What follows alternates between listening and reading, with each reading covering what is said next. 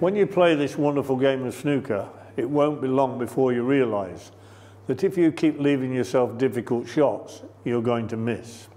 The real essence of the game is to position the cue ball in such a way that your next shot is as easy as you possibly can make it.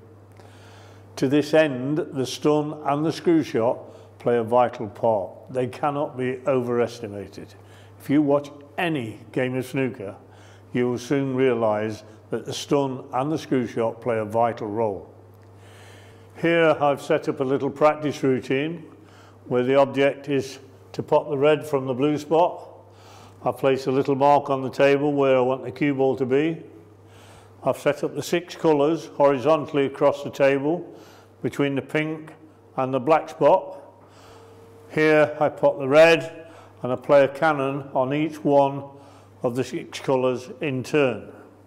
And I want you to realise that I'm not using any side at all. I'm striking the cue ball in the middle, the only variation being up or down on the cue ball. As I get to play a cannon on the pink and black, I may have to increase the power a little bit just to make sure I get the cannon. So here, a little bit of preparation with my cueing and a quiet little stun shot to play a cannon on the yellow.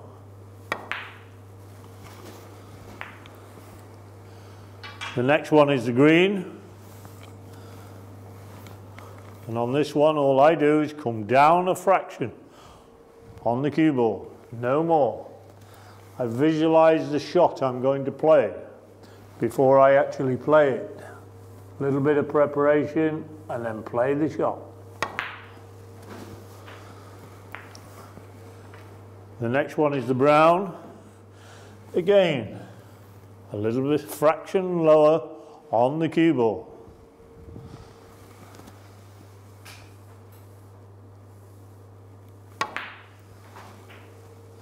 And that time I've dug a little too deep. I've caught the blue instead of the brown. More practice needed.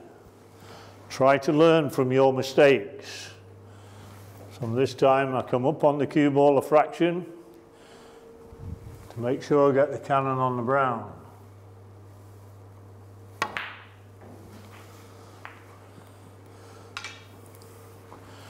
The next one is the blue.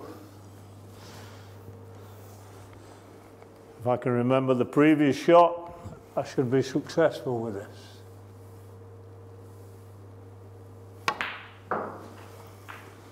Quite happy with that one. Now this one on the pink, and don't forget to short your cue now, we're getting to almost screw shots as opposed to stun. So a little bit deeper on the white. Visualise the shot before you play it.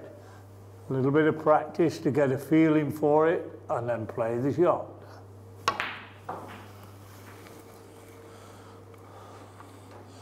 And lastly, the next shot is on the black. Again, visualise it, chalk your cue, a little bit of preparation before you actually play the shot, and then go through. On the channel, I'm getting quite a few questions about how to develop the stun and screw shots. The truth is that it comes down to practice, good cueing, timing and practice. I can't teach you how to stun a ball 6 inches or 9 inches or a foot. Only practice will teach you that. I'm often asked, where do I hit the white ball? Well, it's a question of feel. I will feel the shot better than a beginner. Ronnie O'Sullivan will feel the shot better than I do. So we will probably hit the ball a little bit different positions and certainly a little bit better. Ronnie will hit the ball better than me. I will hit the ball better than a beginner. That's how it works.